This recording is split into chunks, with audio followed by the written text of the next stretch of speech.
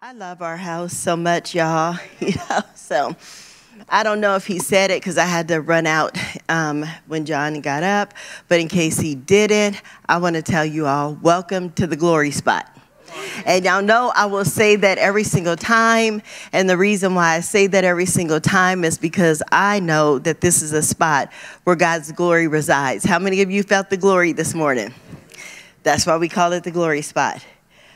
I am excited to be speaking this morning. I really, really am, because we have a word from the Lord. We have some good news. Don't y'all like good news? I do too. But I want to take a second before we go into this. Father, I thank you this morning for who you are. I thank you for your people. I thank you for us having the ability to gather here today, to celebrate you, to fellowship, and amongst each other, Father God, and to lift your name up together, to lift your name on high. I thank you for the word. We just release heaven over it. We thank you for the people's hearts that are postured to receive. In Jesus' name, amen. I want to say this really quickly, if I can. I want to say thank you. Can we just give the worship team a round of applause? Because it's not always the easiest thing to do. It's easy to worship, but it's not always easy to lead all of the people into worship with us. And I appreciate the fact that we have a worship team who's dedicated to leading us into worship. They don't leave us behind. You know, you might have been some places where the worship team is all caught up in heaven and the people are standing around like, what we're supposed to do, where we're going, you left us. But no, they actively engage and lead us into worship. And one of the things that I really respect and honor about our house is that we don't have a system of hierarchy. So every one of our worship team members are anointed and gifted to lead in worship. So we don't believe in the A team, B team, C team, you play once a year team. Every one of the leaders that you see up here, they're anointed to do what they do. So we don't have a hierarchy. And so I'm grateful for that, because we recognize and value and honor and steward the gifts that are in the house this morning. Amen. I just love that, because what that tells us, what that should tell you, is that we're not a people of preference. So we are not going to love Sadie because she's in the front and just kind of barely wave and smile at you because you're in the back. We don't have a house of hierarchy. We are a family, and we love well. So I want to say thank you to the worship team, because sometimes we see unfamiliar faces. We might not have seen this person on the drums or this one on the guitar or whatever before, but trust and believe they are all anointed to do what they do. Amen. So worship team, I just want to honor you all this morning and tell you thank you for stewarding your gifts and operating in a place of generosity that you're willing to share that. And Sadie, thank you for leading so well this morning. You bless me. You have the voice of an angel, and when you sing, it releases angelic activities. And I always know when angels are present, because when your voice begins to go up and higher and higher and higher, it is because you're commanding the angels who are singing with you. And I saw the one standing behind you this morning as you were going up, and it was igniting something in the house that we get to carry out of here. So thank you so much for that. Amen. All right, so I got some good news for y'all this morning. Jesus has invited us to go somewhere. Don't y'all love invitations? Okay, so one thing you all know about me. Okay, I'm looking at the clock because it's 10:56, and I want to keep this to a time. I'm not like Chris, so I may not be able to hit the 20-minute mark, because unfortunately, I like to talk to you all. And so, but if you know anything about me, you know I love birthdays and I love to celebrate. So how many of you all know this about me? Okay, so for the people in the back that don't know this about me, I love birthdays so much that I literally celebrate my birthday every single day of the year. So my actual birthday is January 6th, and I celebrate to January 5th. Am I lying? I get up in the morning, I look in the mirror, and I say, "Happy birthday, girl!" And so, and if you're in one of my groups, every morning we have a birthday party, just for everybody. And the reason I celebrate birthdays every day is because we often set apart time. We just wait. Like listen. I'm telling y'all a secret. I am 58.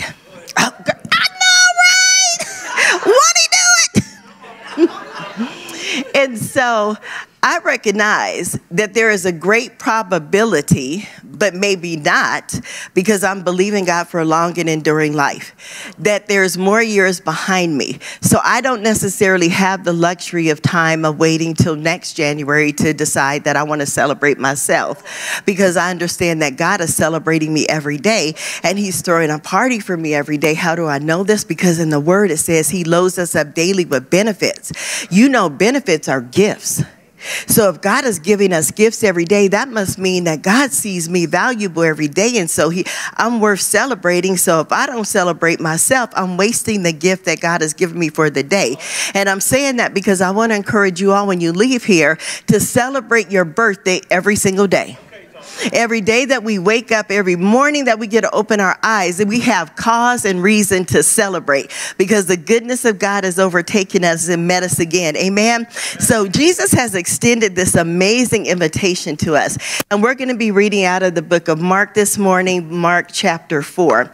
And I'm not going to read it. I have my Bible here, and I have it here because I want y'all to know that I do read the Bible. I actually have one. However, the print is a little bit smaller here, so it's easier for me to read it at home than up here. But just in case anybody would happen to believe, for whatever strange reason, that I don't read the Bible or preach out of the Bible, I just want to bring my Bible to prove to you we have evidence. Evidence. I mean, because sometimes it's not just evident enough for people that the word is inside of you and it comes out of your mouth. They need to see it. For so those that need to see, go ahead. I got one. So we're going to be reading out of Mark. We're going to be coming out of Mark, our primary scripture this morning, Mark chapter 4. And God is so good. There are so many treasures locked up in the word of God that just blows my mind. I'm telling y'all, I just love God. I'm like, God, you got jokes. And which is good because I love to laugh. If you don't know that about me, that's one thing you will know is that I love to laugh. So I want to read Mark chapter 4. And I want to read this out of the NIV. Don't judge me, Lee. But I do have our favorite here, the New American Standard, 1995. I have it right here. But I just want to read this out of the NIV for a second. Okay, so bear with me because it's a little bit long, but I want you to have a spirit to hear. Everybody open up your hands. Okay, because you know when you're about to get something, don't you open your hands to receive it? Okay, so Jesus is giving us a gift. There's an invitation. And so back to birthdays, keep your hands open. The reason I like birthdays is because I like to give. I like gifts, but I really enjoy giving gifts more than I do receiving them. Although I do love to receive gifts, I enjoy giving it. Come to our house at Christmas, you'll see what I'm talking about. I go crazy. I love to give gifts. And so this morning we're holding our hands out because Jesus is giving us an invitation. And whenever I see an invitation from the Father, I think he's taking me somewhere fun for my birthday. And so we're going to be going on a fun ride this morning. So Father, as our hands are stretched out, I want y'all to just say this with me. I receive the invitation. I posture my heart to receive the seed. I posture my heart to nurture it, to cultivate it, and allow it to grow. Father, I will bear fruit in due season. Thank you for the gifts of this invitation. All right, so everybody in the room heard you say that. So now, guess what we're also going to do? Now you've given us the gift of holding you accountable to what you have received. Somebody said, I don't want this gift. Too late. No trade bags. Got you. So anyway, I'm going to read this out of Mark chapter 4, right? And Jesus began to teach by the lake. Strike that. Let's go back. Again, Jesus began to teach by the lake. The word again implies that he had already did this before. So again, Jesus began to teach, which tells us that he had already been teaching, and he really had been teaching if you read chapter 3. So you got homework. I love to give homework. I'm a teacher in real life. So get some homework, read chapter 3. So again, Jesus began to teach by the lake. The crowd gathered around him was so large that he got into a boat and set in it out on the lake. First of all, you know what? Jesus is out of the box, because I just think Jesus likes to have church at the beach. So in my mind, I was like thinking about hamburgers and hot dogs and maybe some surfboards. And he was on a boat, like a party yacht. I don't know, my mind gets carried away. But doesn't that sound like a birthday party at the beach? Okay, I'm not the only one that was thinking that. Okay, it's the invitation to the party, right?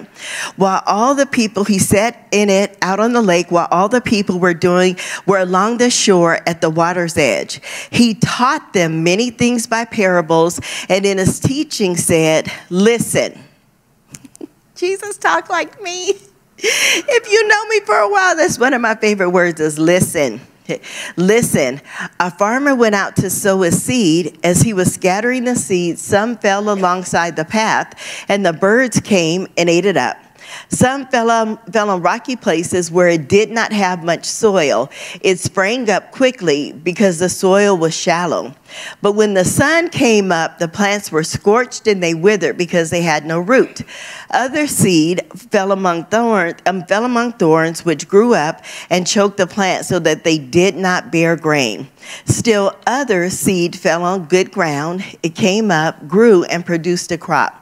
Some multiplying 30, some 60, and some 100-fold. And I want y'all to mark that particular passage in your Bible, right? Because I'm telling you, Jesus was saying something, and it's going to bear witness to where we're going. And so he taught the people in parables, right? And so if you read further down, Jesus was talking to the disciples because they're like, well, you're talking in all these riddles. You're talking, what is this even? What are you talking about? Can we understand this? And he did not say, first of all, it says he did not say anything to them without using a parable. But when he was alone with his own disciples, he explained everything to them.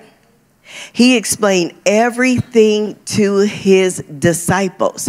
He did not speak to the rest of the people outside of parables, but he spoke to them. So now we get down to number 36, verse 36 of the same chapter. And here's where the invitation comes. First, Jesus set the stage for the party. He had the grill out there, probably the iPod or whatever musical devices we have now, our phones and speakers, and the grill was going, and the people were out having a good time, having church at the beach. And Jesus, with so many people that showed up because he was well known, everybody accepted the invitation to come to the party, and he was in the boat and all of this, and everybody was there. And now they've at the party, and then sometimes, how many of you know there's an after party? I love a good after party. I do. I love a good after party because some things happen at the after party that don't happen at the main party. Like if you stay at a wedding long enough, I have it on good report. You hang around long enough, after all the cheap wine has been brought out and Jesus at the party, the good wine comes out. And then I just heard something the other day, y'all. My mind is trying to digest this. How many of you know about the story when Jesus turned the water into wine at the wedding? Okay, so that's phenomenal in and of itself. So I was in this class with a group of people, and somebody said something that literally, it's very rare that you can leave me speechless or shocked. I was shook because they said the question was then asked. So they posed the question to us, right? It's like, so when he said, scoop some out and take it to the master, had the water already been turned into wine and what they carried was wine? Or was the water turned into wine based on their obedience and they scooped out water, and by the time they walked in obedience and got to the master, it was then wine? And I just thought, I don't know. That's a good question. But it invited me to think because God works in so many, in just like the way that he wants to. So what that did was place a marker in my heart to say, God, whatever you tell me to do, I'm going to obey you. Because I might be looking at a barrel now that looks like water. But if you're saying scoop some out, I'm not going to be in a position where I'm saying, why? It's just water. I'm going to scoop it out and trust you that by the time we get to where we're taking it, it has been transformed into wine. I love a good after party. something happens in the after party. So we do these amazing retreats that we do, and we have these women come, and there's always this pockets of time when everybody goes to bed that there's just like a few women downstairs, and the Holy Spirit shows up. And so everybody kind of is getting like the thing now, like, no, I'm staying up all night because I don't want to miss when God moves. So if y'all like an after party, here we go. We're at the after party, right? So we're at the 30th. We're at the 30th verse. Okay, here we go. Ready? We're at the 35th verse. So he says, that day when evening came, first it was an all-day party. All day. Imagine that. It was an all-day party. We got to try to get y'all out of here by 12 before y'all start complaining. That's not y'all. That's the people in Texas. So that day when evening came, he said to his disciples, everybody raise your hand and said, if you're a disciple, say, I'm a disciple. So that meant he was talking to you too. He is talking to you too. So that day when evening came, he said to his disciples, let us go over to the other side. And that's going to be the title of the message this morning, is let us go over to the other side. Let's go to the other side. Let's get to the other side. Y'all accepting the invitation? Y'all ready for the after party? Okay, good, because that's when it usually get a little bit rowdy, a little bit ruckusy. That's when the police start getting called by the neighbors because y'all know how to calm down. That's when the fire department starts showing up because people start reporting that the building's on fire, and they get here and there's no flames. It's just people slayed out in the spirit on the floor. I mean, the fire of God is present and everybody is drunk in the spirit, and they're like, where's the fire? Everybody is reporting seeing flames. That's the kind of after party we're going to. And he's invited us to go. So let's go. Let's get our shoes on. We're about to do this, right? That's when the activity gets going. And so he says, let's go over to the other side. Leaving the crowd behind, they took him along. They took him along just as he was in the boat. There were also other boats with him. A furious squall, which is a storm, which is not a good thing if you're on a boat, for a storm to roll up on you. That's just not always a good thing.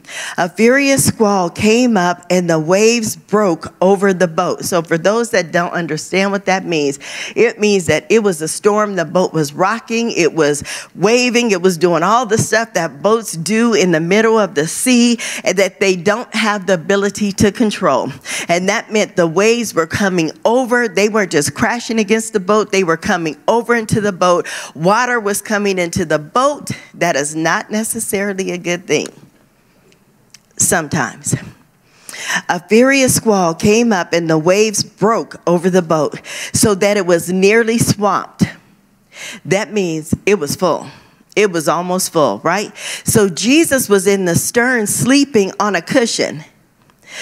I had to look up what a stern was because I don't do boats, small boats like that, because I have a fear of God. And I believe the scripture that says we should not tempt the Lord our God.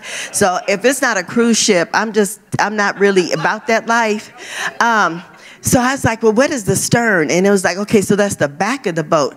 Do you know all my entire saved life? I'm talking about VBS, little girl, BIBLE Bible School, where we pictured the story of Jesus in the boat. For some reason, I thought it was like a 3-level boat and Jesus was down at the bottom sleeping. But when I looked it up and I looked at what a fishing boat would have looked like at that time, it wasn't multi-level. It wasn't upstairs down. It was just like a boat, and he was at the very back of it on a cushion, which is like a little mattress, a pillow laid out. I'm like, wait a minute. It's raining. The waves coming over the boat. How can you even possibly be comfortable? That just was like, I tried to practice to be Jesus, because that's what I like to do. So I got my little pillows and I'm on my couch like a little settee. I'm trying to get comfortable. And then the dogs think that it's their so they're like, oh, we all get up here. And I'm trying to push the dogs off, like get down. I'm trying to adjust and I'm like, I can't get comfortable here. So I know I could not get comfortable in wet, rainy. So Jesus, what was really going on right there? He said, hang on, the party just got started. I'm going to show you. The disciples woke him and said to him, "Teacher, don't you care if we drown?" He got up, rebuked the wind, and said to the waves, "Quiet, be still." Then the wind died down, and it was completely calm.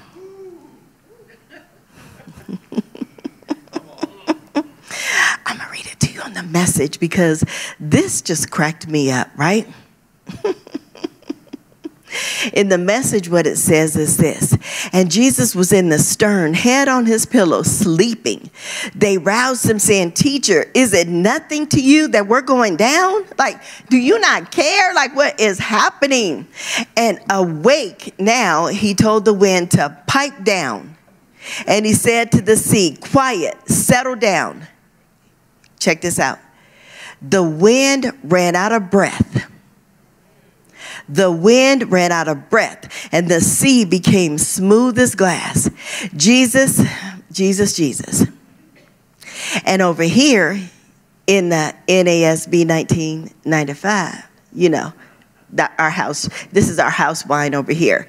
So if you want to know what we sip from over at Encounter, this is it. The New American Standard 1995. It's the house favorite. It's top of the line. It's top shelf. Some of y'all know what that means. And it says, so here over here as it says, and there arose a fierce gale of wind, and the waves were breaking over the boat so much that the boat was already filling up. Jesus himself was in the stern, asleep on the cushion. And they woke him up and said to him, "Teacher, do you not care that we are perishing?" And he got up and rebuked the wind and said to the sea, "Hush, be still." And the wind died down, and it became perfectly calm. And he said to them, "Why are you so afraid? Do you still have no faith?" They became very much afraid and said to one another, "Who then is this that even the wind and the sea obey him?" In the Message it says, when he looks at them and the sea becomes smooth as glass, he said, "Why are you such cowards?" Oh my gosh, that pierced my heart. Like, Jesus, I was trying. And it says, "Don't you have any faith at all?" They were in absolute awe, staggered. "Who is this anyway?" They asked. "Wind and sea at his beck and call?" Like, what manner of man is this? In the NIV, it says they were terrified and asked each other, "Who is this? Even the wind and the waves obey him." And I found that so funny, because I realized we're a lot more like the disciples than we think we are. And we live these lives, like we mark our lives, like we want to have the voice and the courage of Paul, and we want to have the fiery zeal of Peter, and we want to have like the knowledge to be able to break the things down like Luke, right? So we get all of those good aspects and the attributes of who they are, but then we get to this part and I realize, ooh, I'm a lot more like them than I thought. So I want to flip us back to the top where Jesus gave them something, because remember I told you he only talked to them in parables.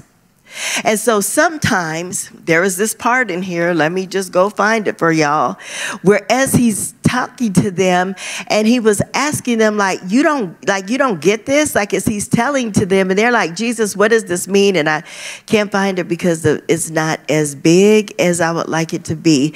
And he spoke to them in parables, but there's one particular passage part in here where he's talking to them and said, if you don't get this, then how will you get anything? Because he's trying to break it down for them, right? You got to understand it. What I heard him say was that you got to hear me by the Spirit. Here it is. Here it is. It's a lamp on a sword. It said 21. He said to them, he talks about bringing a lamp. And he said, whatever is hidden is meant to be disclosed, and whatever is concealed is meant to be brought out into open. If anyone has ears to hear, let him hear. Consider carefully what you hear, he continued. With the measure you use, it will be measured to you, and even more. Whoever has will be given more, and whoever does not have, even that will be taken from them. And he goes on to talk about this, like if you don't get this part, then you won't get it at all. So it's things that Jesus is inviting us to understand. There's an invitation for us to get what he's saying. He said, I want to give you this. I want to give you some more. But if you don't get it, then you'll lose it because you don't get it. So I want you to see the invitation and how God does it, right? So he said, I need to make it plain. Jesus is the orchestrator of the illustrated sermon. Ask me how I know. Okay, we're going to go back up here where he talks about the seed and the sower, right? And he talks about how the seed fell in some thorny, some, the rocky ground and all of that. And then he breaks it down to them and he begins to explain to it here what this means. Here we go. Scroll on down, Dr. T, get it. Then, here we go. It's 13. Then y'all don't mind if I lean and get comfortable, right? I'm at home. And I have shoes on. Y'all know normally I'm barefoot. Okay, then Jesus said to them, don't you understand this parable? How then will you understand any parable? Another translation, he said, do you see how this story works? All my stories work this way. And he breaks it down to them. The farmer sows the word. Some people are like seed along the path where the word is sown. And as soon as they hear it, Satan comes and takes it away. The word that was sown in them, immediately the enemy comes after seed that's sown, which is why I had you posture your heart to receive the seed that God wanted to sow in you. So if you posture your heart to receive it, and we are committed to keeping it and to retaining it, we have nothing for the enemy to come and take away, because it's in ground that is committed to receiving it, to fostering and nurturing it. Do y'all see what I did there? Where you think I learned that illustrated sermon from? Jesus. Okay. Others, like seed sown on rocky places, hear the word and at once receive it with joy. But since they have no root, they last only a short time. When trouble or persecution comes because of the word, they quickly fall away. How many of us have ever been in a position where we got an amazing, like maybe you got an amazing prophetic word and you're just rejoicing and rejoicing because it's the answer to what we need. It's the immediate solution. It's what we needed to hear God say. It might have come through the scripture. It might have come from someone sharing a word of knowledge or wisdom with you, and we receive it. And then the next day, the very opposite of what that word says begins to happen, and then we quickly begin to acquiesce to something called fear, anxiety, and panic, right? And then it goes on to say, and still others, like seed sown among thorns, hear the word, but the worries of this life, the deceitfulness of wealth, and the desires for other things come in and choke the word, making it unfruitful. Others, like seed sown on good ground, hear the word, accept it, and produce a good crop. Some 30, some 60, some 100, and at times what was sown. All these alarms going off. Is that like a... It's just rain. It's starting to rain outside. Listen, won't he give us an illustrated sermon? Who but God will let the storm warning come? I'm telling you, it ain't nothing like an after party. His timing is smooth, right? And so I want us to understand this, because God has invited us encounter to go to the other side. How many of was that thunder? Okay. How many of you believe that God is taking us somewhere as a body? How many of you know that there's an invitation? He said, come on, encounter. We're going to the other side. Jesus invited them to do what? Let's go to the other side. And so sometimes we get an invitation to go to the other side, and we get excited about going to the other side. And in our excitement, we don't realize that there might be an obstacle. There might be a storm brewing. There might be tumultuous things that may be coming along. Waves may come up. And when it happens, we cannot be like these people that immediately lost the seed that was sown into them. God gave us a mandate. When he said, let's go to the other side, not only was it an invitation, it was a mandate. Come on. Let's go to the other side. And nothing that comes up can stop us from going to the other side. Now, I'm visual, so I can picture myself in the boat freaking out, because I am a good swimming pool swimmer, but I do not fool around with swimming in the deep places of the ocean, because I understand that water in the ocean cannot be controlled. It is outside of the realm of my ability to stop it. And when the boat starts to flooding, I'm with the disciples. And some of y'all heard me say this the other morning. I'm on that cloud 9 where I'm like, listen, where's the mop? Where's the bucket? Peter, did you bring what? Like, I want to know what's going on. Where are the towels? Is there a plug? Can we open it up? We got to get this water out of here. We got to fix it. this. Oh my God, we got the Messiah on the boat. We're going to kill him and have to tell God he died. And it's like, well, what is that? And I'm trying to figure out, is there sharks in the water? Are there barracudas? I don't even know what's in this sea down here. I don't even like fish like this. And I'm trying to fix the boat and trying to patch it and keep it from drowning. And the more water comes up. So now I'm fussing in my mind at James. And I'm like, why did you bring us out here? Whose idea was this? And I don't understand, like, what's going on? And God, you promised me this. And we're out here now. And sometimes we forget Jesus is in the boat with us. Sometimes we forget we came out at his invitation. Sometimes we forget that it was him that said, let's go to the other side. And when we have to remember that it was him that extended the invitation. So if Jesus extended the invitation, I can guarantee you that the invitation was not to bring you out to the middle of the sea to destroy you. God had never at any point in time has orchestrated, planned out, or plotted out your demise. He has always been for your success, always and only. And I don't know what happens to us, but we get a word and we get a movement and then things begin to happen. The AC goes out and then the city of Henderson starts saying, well, you can't do this and you can't do this and all the crazy stuff. And I'm telling you right now that there's not a storm that the city can throw. There's not a heat wave that can knock an AC out. There's not one thing that can come up. There's not one wave that can come across the waters that will stop the movement that encounter is. We know who's in the boat with us, and we stepped out at his invitation. His invitation is his welcome, his bidding, his thing to say, come, I'm taking you someplace. And when he invites you, understand this according to Jeremiah 29:11. That it says, I know the thoughts that I have for you, and they're thoughts of peace, not evil, to prosper you, to not harm you, to give you a future and a hope. His plans for us is to bring us to an expected end. Encounter, I'm telling you, God has an expected end for us. And if he has an expected end for the house, that means he has an expected end for the occupants of the house. I'm telling you, stay in the boat because we're going to the other side. Something has happened. Now listen, here's the thing, right? Here's the thing. When God begins to invite you to go to the other side, that meant that we've done all that we can do on this side. We've done all that we can do on this side. I've taught you, and again I've taught you, and I worked this miracle, and I've healed this person, and you witnessed this and you witnessed that. But there's a greater glory on the other side that you haven't tapped into, and we can't keep watching it from the shore. We got to get in a boat to go to the other side because there's something greater on the other side. So if we saw the goodness of the God on this side of the sea, how much more will we see it on the other?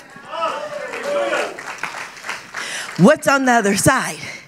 And I am nosy. I like to be in the spirit. I want to know where Jesus is taking us. What are we going to see? What are we going to do there? I'm like, if you tell me we're going to Disneyland, I want to pull up the map and I want to see where the rides are and let's see what the time is. And we have the app on the phone. And it's like, okay, if we get the passes, we can be here, here, here, because we want to hit all the spots. And it's like when we're going somewhere, I want to know all the fun attractions we want to go because I want to plan it out because I don't want to miss a thing. What if we get like that with God and we begin to say, God, wherever you're taking us, I'm in it. How can we plan it out? Let's map it out because I don't want to miss a thing because everywhere you've taken us, we've only seen your goodness and we've only seen your faithfulness. We've only seen the beauty of who you are revealed. So I don't want to miss a thing. I'm staying in this boat, hook, sink or swim. I'm staying in, but I know for a fact that we're not sinking because they didn't even have life rafts. If God had intended for your boat to sink, you would have been born with a life raft on your back. You were not.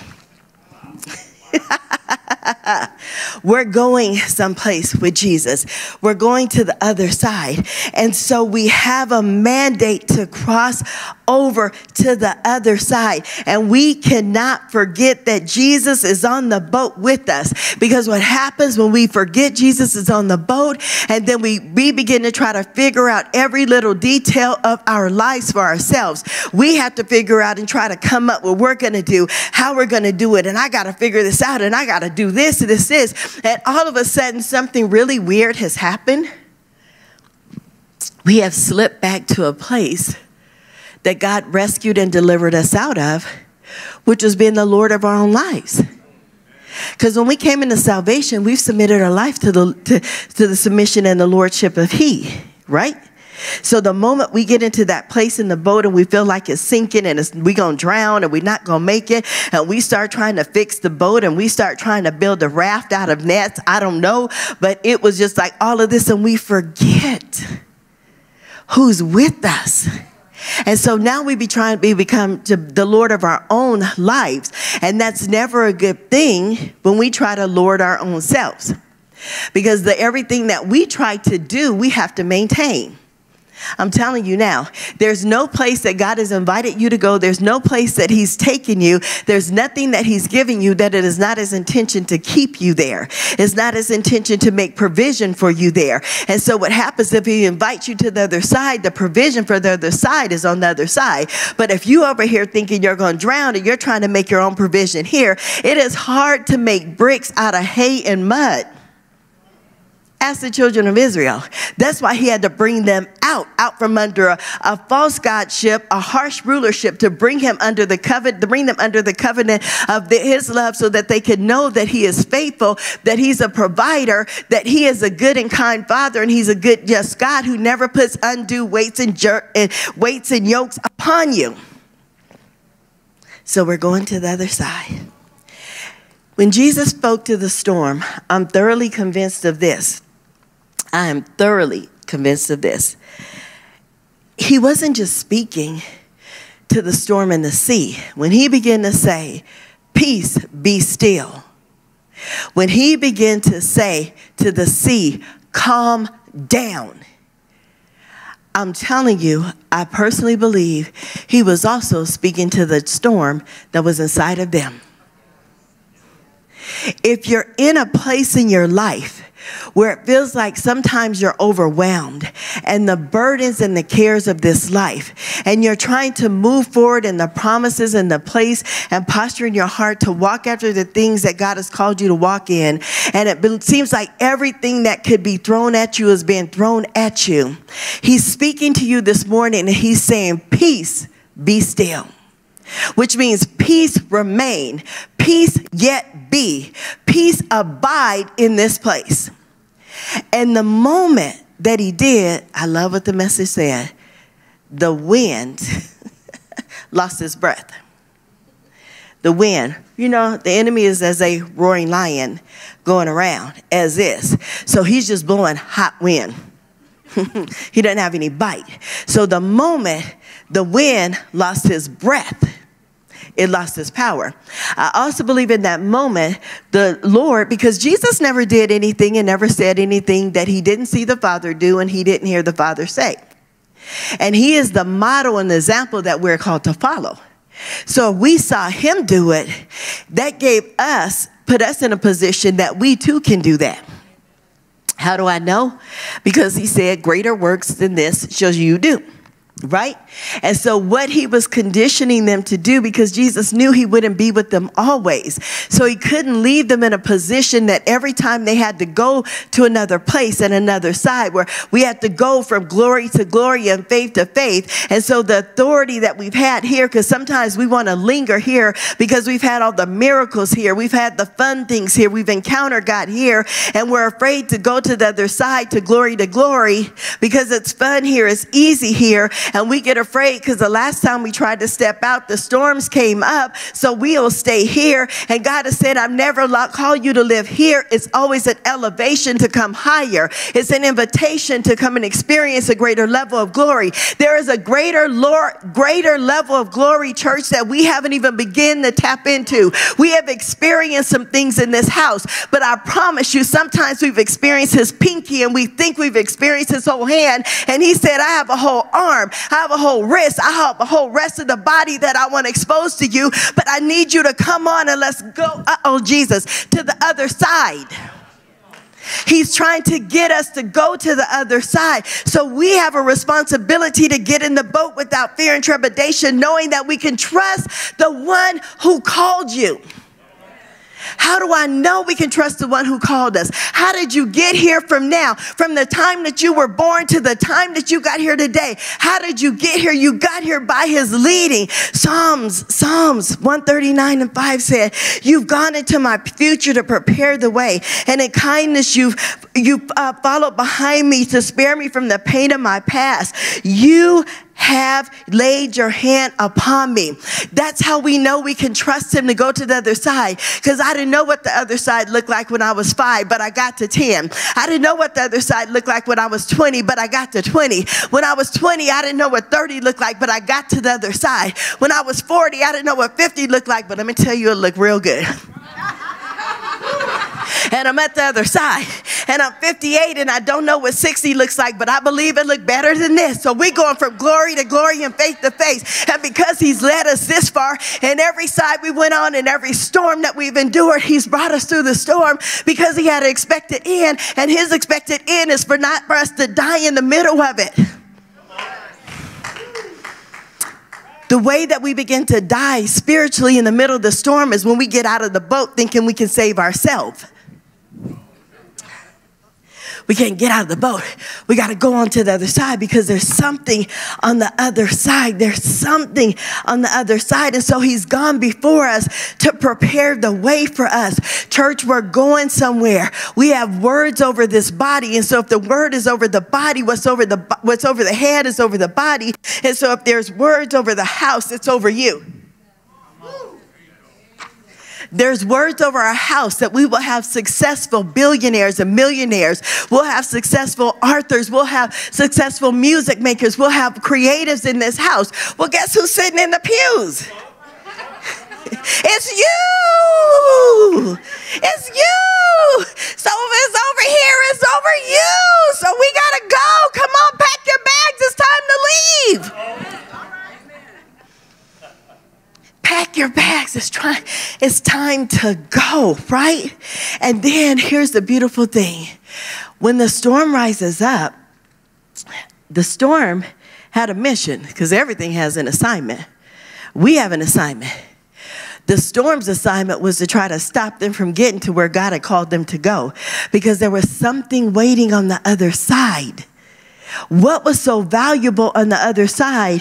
What's so valuable on the other side of what you're going through? What's so valuable on the other side of what you're facing? What's so valuable on the other side of this boat that God keeps saying, come on, you ain't seen nothing yet. We got to keep going. What's so worth seeing over there that a storm would try to rise up and keep you from seeing it?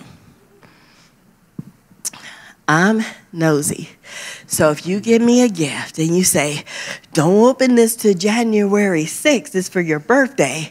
My birthday is today. I want to see what's in this gift.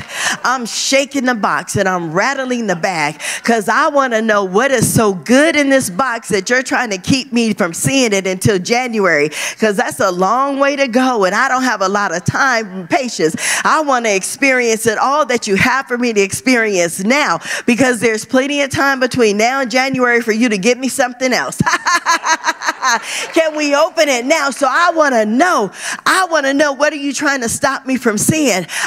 So this is an indicator. See, this is the thing. This is the thing. This is the thing. This is the thing. Y'all hear me by the Spirit. When life starts to get a little bit tumultuous and it starts to get a little crazy and things started happening, ask yourself, what is this really trying to keep me from going? Where is this really trying to keep me from going? What is this really trying to keep me from seeing? What is this really trying to stop in my life that God has ordained for me to have? And you know what you'll find out? It usually don't have anything to do with you. It normally doesn't have anything to do with you. It's not trying to stop you from seeing what's on the other side. It's trying to stop what's on the other side from encountering you, because there was a man on the other side that needed the Lord. There was a man on the other side that needed the Lord. He was a demon-possessed man, and he needed deliverance. Do you hear me? There was a demon-possessed man, and I'm telling you, because they met him on the other side. Listen, I'm going to tell you now that this man was waiting patiently and had been waiting all of the days of his life for Jesus to show up, even though he didn't know Jesus was coming. How do I know this? Because the moment that the boat docked safely, by the way, on the other side, they got there. Not one person drowned. They didn't have to send out a search and rescue. There's not one body in a barrel that's coming up out of Lake Mead. That's why I don't fool around with Lake Mead. I have an aversion since childhood because I understood that that's where people put bodies when the mob and all of that. So I've never wanted to swim in Lake Mead because I just the thought of all the dead bodies in there. And I have proven myself to be prophetic because they are coming up now. That's why I'm full Lake Mead. But anywho, from the moment that the boat docked, it landed, they said this man came running out to them and said, Jesus of Nazareth, what do you have to do with me? Listen. How did he know Jesus was coming? He didn't, but what was inside of him knew Jesus was coming. And the very thing that was trying to keep him bound was the very thing that led him to freedom. Come on, hear me by the Spirit. The very thing that had him bound was the very thing that led him to the feet of Jesus and said, it's not our time. It's not, what do we have to do with you? And Jesus said, what is your name? And he said, Legion. And he began to command them to come out of him now. Listen, I'm going to break your theology for a second if you give me about 30 seconds here, because we have this whole concept, right, that the gospel was not preached to the Gentiles until Paul came and preached it. Let me tell you, from the beginning to the end, Genesis and Revelation, there was always a glimpse into heaven for Gentiles that they got to see, because there was always hope for them too. It was always hope for them too. How do I know this? Because these people were Gentiles, because immediately some people saw what happened and they ran. They seen the man was free. They want to know what happened. The whole village ran out to Jesus and they was like, you killed all our pigs. You got to go. We can't, that's our whole livelihood. Jews didn't keep pigs. They didn't eat pigs. They didn't tend pigs. So that meant they had to be Gentiles. And in that moment, they got a foretaste of what was coming for them too. They got a look at the Messiah that they might not even realize was coming for them. What's on the other side? What's on the other side? And then guess what? It wasn't their time yet. It wasn't their time yet. So they began to beseech him. You gotta go. Get back in this little boat. We ain't having a welcome party. They're not like me. They don't like parties. They didn't accept the invitation. They was like, can you please leave, sir? We need you to depart the region. And what happened was the man, you all can read it for yourself. It's chapter 5. The man went out to Jesus like, I want to go with you. And he didn't let him go. He had to stay. And he said, but tell the people what happened to you. That man went from a demon-possessed person to a prophetic evangelist. Come on now. How do I know he's a prophetic evangelist? Because the testimony of Jesus is a spirit of prophecy. So everywhere that he went, and the people were amazed and in awe. So in everywhere that he began to tell what this man had done, it was a prophecy of the Messiah that was coming to redeem and ransom the world. We have got to get to the other side. So it might have seemed like a fruitless trip, because Jesus, why we come over here? Just this one guy, like, yeah, you've cast out demons before. What was so special about him? And they don't understand the process that God always stops for the one, because that one was leading a whole evangelistic movement to a region, because they all begin to hear of the goodness and the testimony of Jesus. What is on the other side? Let's go to the other side. And they got in a boat and came back. And guess what happened when they came back? They saw more miracles, because then we see the feeding of the 5,000. That was something they hadn't seen before. They got to see other people healed. They got to see people raised from the dead. Because they went to the other side, they got to see greater encounters and greater moments and greater intimacy with Jesus. And they got to see what they were called and equipped to do on a greater measure, because greater works is this that we've been called to do. In the book of Matthew, when it talks about the story, it says that there were two men. In the book of Mark, I don't know what happened. He left his cousin out of the story, but that don't have nothing to do with me. So Matthew had a different version. He said there were two men, and according to Matthew, it said they blocked the way. So they immediately came out to the boat and all their demon possessions and blocked the way. Listen, the thing that blocked the way then became the way, because when they got cast out, what was blocking the presence of God from entering into that region began to be the one that lead the presence of God in, because upon the minute of them getting delivered, they went out and told people.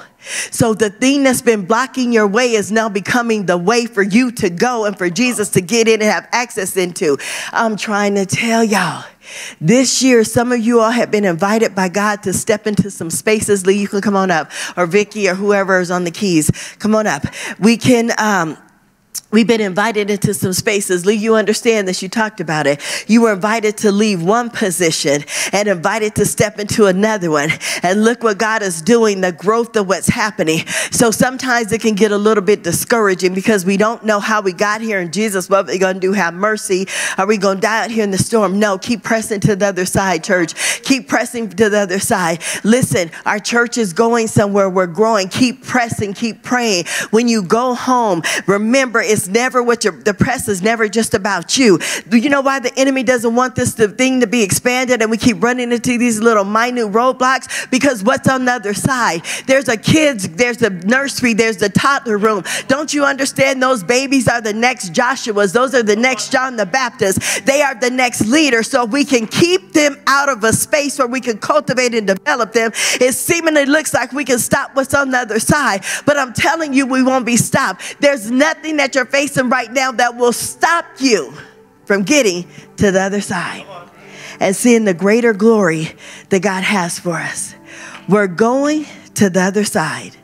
Let's go to the other side. Let's go to the other side. Brad, when you were leading worship this morning, when you were drumming, God began to speak to me about you. And he wanted me to reiterate this truth to you, that you're valuable here.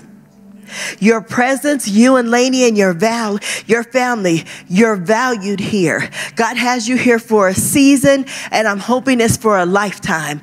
But you are so loved and you're valued here. And what you bring to our body is honorable and it's good. You never miss the mark. I'm telling you, you're important in this house. Continue to stay encouraged, because God is doing something in you and he's doing something for you. And what he's doing won't just stay here. It's going to bleed out. The impact that it's having, your obedience to be here, is turning water into wine. So every time that you keep showing up, because we go from glory to glory, and sometimes we step into one glory into another, and then it feels like, well, what happened to the glory? But I'm telling you, your obedience to keep stepping into the glory is causing your water to be turned into wine. Every step that you take and everywhere you go, and you and your family are about to eat the fruit of the harvest of the seeds that you planted. Because you made a decision to come to the other side. There's fruit on the other side. There's glory on the other side that we haven't tapped into. How many of you this morning might say, if it's not you, it's okay. And if it's nobody, I'm grateful to God that it's not. It's for the people in Texas. How many of you over the last month or so have been facing some things that feel like everything God has called you into is kind of making you think like, God, what are we doing? How are we going to get here? Like, are you still with me? You in the boat? If that's you, I want you to stand on your feet. And if it's not you, it's okay. Yeah. Thank you. Jesus, Jesus, Jesus. God, I thank you that you've called us to go to the other side. You've called us to go to the other side. And we may not see what that looks like. We're in the boat right now. It may look like the water is breaking over the boat, but we declare you're taking us someplace. We declare you won't let us drown. We declare you won't let us sink. We declare that we will remember you're on the other side. And I'm going to tell you all this key, because Jesus was doing something. Remember, he only did what he saw the Father do. Jesus wasn't bothered by the sun. He was asleep by the storm. He was sleeping. So what he modeled for us is the storm that you can sleep through is the storm that you have an authority over. So when the storm is trying to rob you of your peace, you have the authority to shush the storm, because trust and believe it's about to run out of breath, and you can rest. You don't have to get frantic. You don't have to get anxious. You don't have to start darting to and fro. Take the model that Jesus left for you and said you can rest in the middle of the storm. You can rest where you are. You can rest with Jesus. You can rest where you are, because he's taking you to the other side. He's taking you to the other side. For some of you, your storm looks like your children. But I promise you, God is going to bring you to the other side, because he needs to see you delivered. He needs you to see them free on the other side. If you stay here, you'll miss what he's doing for them across the sea, because he's working on them across the sea while you're on the boat working. Look, Jesus knew. He wasn't bothered. He wasn't stressed, because he knew there was freedom for the man on the other side. So guess what? The thing that you're worried about, that you're concerned about, the word says, I will perfect that which concerns you. He is perfecting everything that concerns you in this moment. Amen. So Father, we just pray for those right now, and we just release the peace of heaven. Would you all just point your hands toward them, please? And we just declare as a house, peace be still, storms be quiet, wind lose breath. And we remind you of who's in the boat with you. And if he's invited you to go to the other side, he's invited you to trust in him safely to get you there, because there's greater on the other side. Amen. If the prayer team can come, and invite our prayer team to come. For those that would like prayer, we have our prayer team here. They will partner with you in prayer and in agreement. Y'all, we almost there.